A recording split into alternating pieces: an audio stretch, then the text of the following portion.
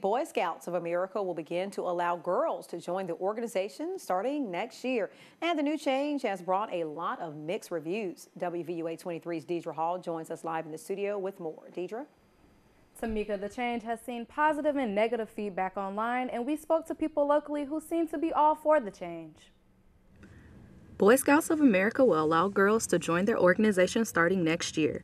The new policy means girls can participate in scouting activities, but they can also earn badges and even the coveted Eagle Scout Award. There have been mixed reactions to the new change, which has led to several misunderstandings.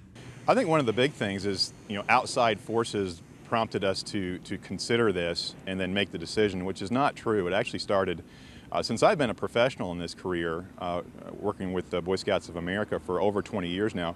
The new mandate will not be mandatory, so troops can choose if they will allow girls to join in or not.